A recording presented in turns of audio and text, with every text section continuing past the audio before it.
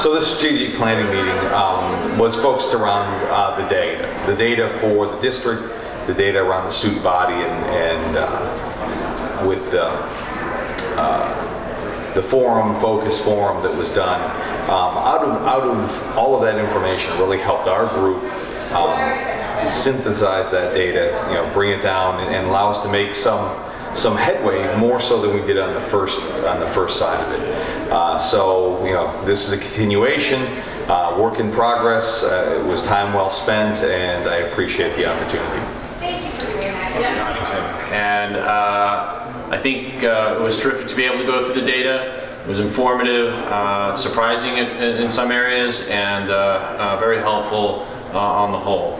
I think my biggest takeaway was looking at the enrollment data and just seeing how that has changed downward over the last few years and what that means for the district, while also looking at other aspects of what's going on in terms of special ed needs, socioeconomic needs, and how that has changed over the last 10 years. So it really gave us a good understanding of what's going on, not only in the school, but also the community.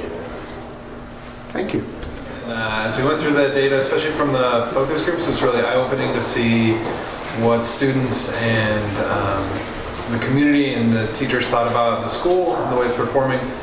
For me, the most eye-opening thing was that students seemed to be really interested in getting a curriculum that is more updated, more rigorous, that they understand that what they're going to need in our current society, and that we need to make sure we're supporting teachers in a way that lets them give the students that updated, fresh curriculum that incorporates use of technology and an understanding of what students are going to need to be productive in the coming years.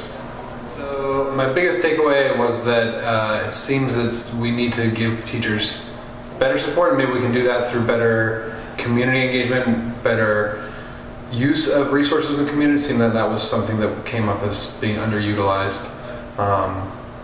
And I think it's an interesting analogy to think of the data as a scoreboard, as a way of measuring things. Maybe like a scoreboard, the numbers don't always show that the best team is winning, but it gives us an indicator of how we can improve, where we can kind of focus our resources and hopefully make some improvement to the school overall.